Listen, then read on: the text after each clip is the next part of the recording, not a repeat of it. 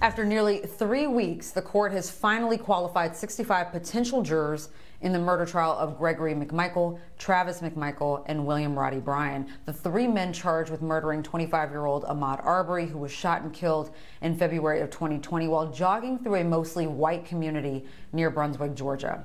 Now to my panel of legal experts to weigh in on today's latest developments. Former senior homicide prosecutor Bernarda Villalona, also with us, veteran prosecutor and BNC's legal contributor Paul Henderson. Always glad to have you both on. Let's dive right in, shall we? After 1,000 people were summoned to court, and after 11 days of questioning, a total of 65 potential jurors have been qualified to serve in the jury pool, which means they get to advance to the final phase of this deselection process.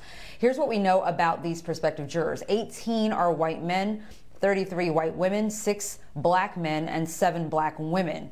We don't know the ages or occupations of these people, but even if we did, we couldn't say per the judge's order. So, thoughts on the racial and gender makeup of this pool? Paul, to you first. Okay, so this is what I would call a slow burn leading up to it, and then we have sped up suddenly to finally get this pool finally where it's starting to winnow down to reflect the jurors that you just talked about. You know, what I see in here is a wide diversity in the jury that speaks directly to what the defense attorney was talking about yesterday when he was saying that this was not a jury of their peers, talking about the defendants in this case. And so I think that the judge was intentional. I think that the prosecution was intentional in trying to have a wide range of jurors to select from to address any challenges that the defense counsel, who's trying to plant seeds to overturn whatever conclusion this jury comes to. So that's my first reaction to it, that it's much more diverse than I expected they would be able to find for this jury. Much more diverse. Bernarda, what are your thoughts? Well, I have to agree actually with that comment that it's much more diverse than I thought, because the reason why is because, look, we know that the population in that county is about, 85,000 compared to the census from 2020. And out of those numbers, about 69% of the population in that county is Caucasian, and about 27% is African American. So I'm surprised that they were able to keep so many African American members in that jury pool to get us this far. But we'll ultimately see who will make the final 12 plus the 4 alternates.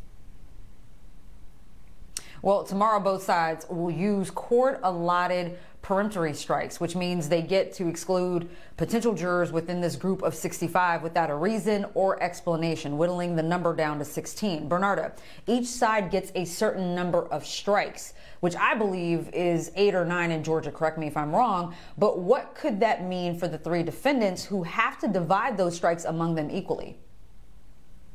So you got to think, so in this case, the judge actually gave them more strikes than actually the law allows for them. So the judge gave each of the defendants 8 strikes each, and the prosecution gave them 12 strikes, because I believe it's usually 9 strikes they're entitled to based on the charge in this case. However, looking at those strikes, they're going to have to be very strategic as to how they're going to select the jury out of those 65 people that are in that pool. However, I will say this, they have a benefit.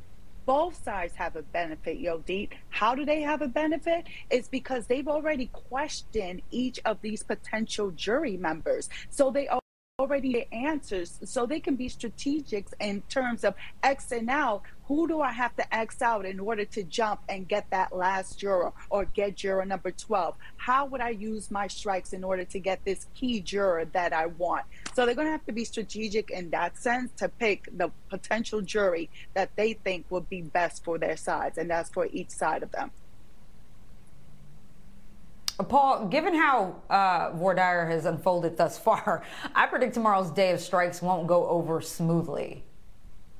That is correct. And what we will be seeing starting tomorrow is a back and forth with the advocates on both sides, both trying to elicit responses to strike for cause and to try and rehabilitate answers from potential jurors for their own benefit. And that's on both sides. So that's going to be happening with a furiosity tomorrow. Opening arguments are expected to begin on Thursday. How do you expect the prosecution will lay out the roadmap for their case in chief?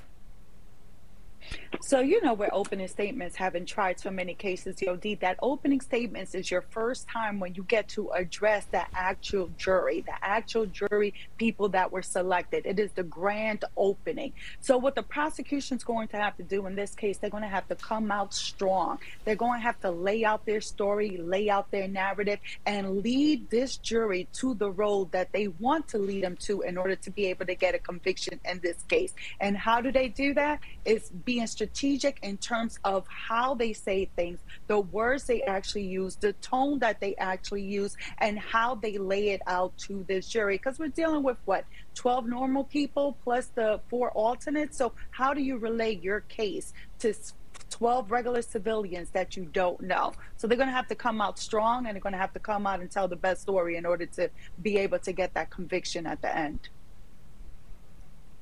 What about the defense? In regards to the defense, so being that there are 3 defendants, it's going to be a long opening statement, because you got to think each one of them right. are entitled to give an opening statement. Not that they need to give an opening statement, but you know, from everything that we've heard from Bryan's case, his attorney, that he can talk, and he can talk on for days, and actually he can talk himself actually to a conviction. So I'm curious to see what his opening is going to be like. But in terms of the father and son duo, I would say this, that both defense attorneys, they are working together for a calming strategic of how they're going to address their case. So it seems that the only person that is out to the side being left out is Kevin Goff's client. So I'm curious to see how they're going to lay everything out. But in regards to the defense, we're still waiting on some rulings, because remember that the judge hasn't ruled on whether the Confederate flag license plate is going to be able to come in. So we're still waiting on that ruling, because that ruling is going to determine how does the defense actually put out their opening statement, how are they going to soften the blow if it does come in. Guys, we're following some late-breaking developments. BNC's Dre Clark tells us that attorney Kevin Gow, who represents William Roddy Bryan, the one who video recorded Ahmaud's killing, informed the court that he plans to officially file what he's calling a Bubba complaint in court tomorrow. Paul, we talked about this last night. Gow believes his client is at a disadvantage because the jury pool doesn't have enough white males over 40 without college degrees, individuals he describes as Bubbas and Joe Six-Packs. Paul, the county is 70%, almost 70% white, not to mention more than half of the jury pool he gets to pick from are white. Your thoughts?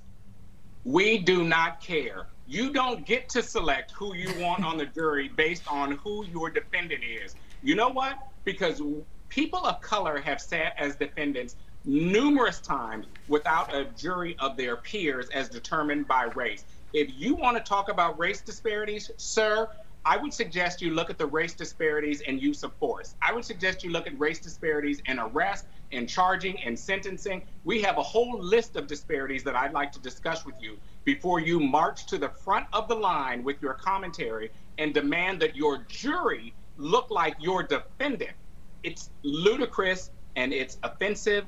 Sir, sit down with your ridiculous arguments that are not based in law and pick your jury and get to this guilt. That's what I would say in response. See, peaceful, calm. Bernarda, how does the prosecution respond to this?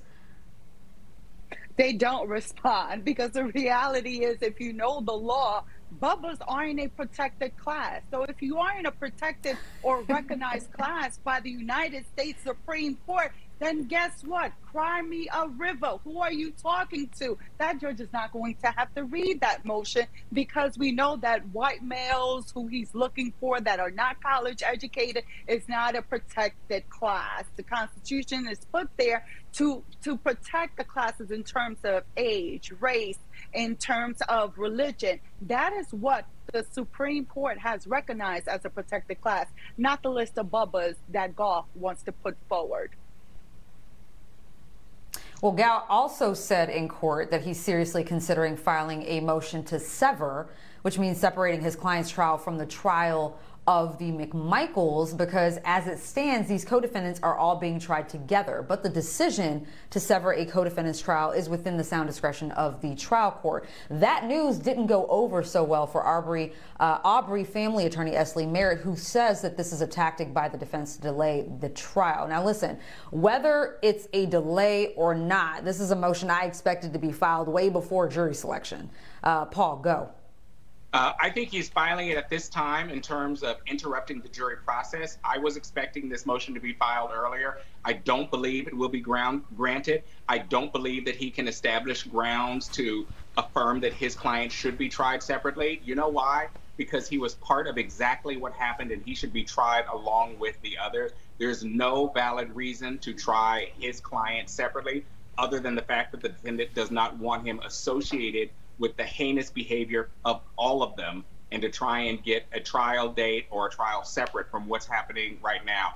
I believe that these motions, I believe that these arguments are dog whistles for racist intents. I believe that they are dog whistles for jury nullification in ways that I hope aren't going to be responded to by the judge in terms of granting any of them.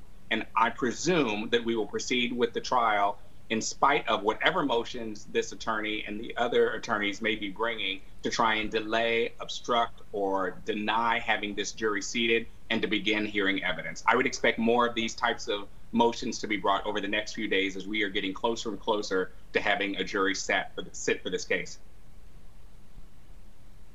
All right, the prosecution would argue to keep these trials together for a number of reasons. Give us a few, Bernarda. So one, first off, this motion is a little bit too late. It should have been done way before, months ago, before we got to this stage where we're picking a jury. So I don't understand why Goff is just waiting for now to actually either bring this motion or renew this motion.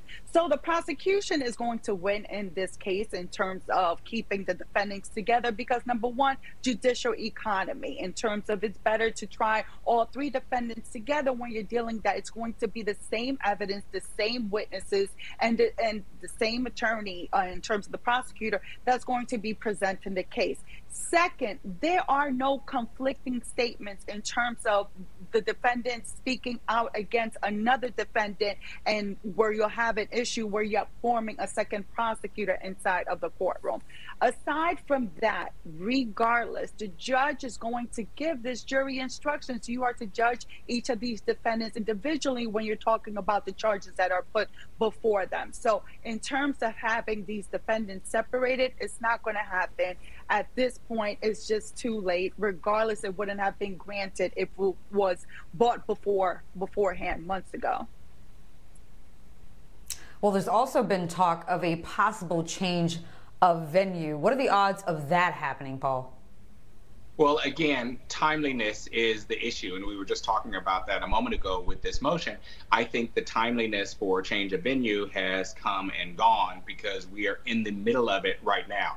And short an absence of an affirmative presentation outlining specific interferences related to the jurisdiction, I think the judge would be hard-pressed to grant any sort of motion removing this trial outside of the jurisdiction. And again, just to highlight what we're talking about, the defense attorneys have argued that they have been there are potential influences from scenes outside of the courtroom, from having the family inside the courtroom. But that potential is not evidence. That potential is not measured, and that potential is not interference. And again, it runs in conflict with individuals' First Amendment rights to gather and the rights that they have to communicate, to rally in however way they want to. And I just don't want to move away from the fact that this was a heinous crime and a murder that people are responding to. And we should expect them to be responding to this, but they're responding to this murder and demanding justice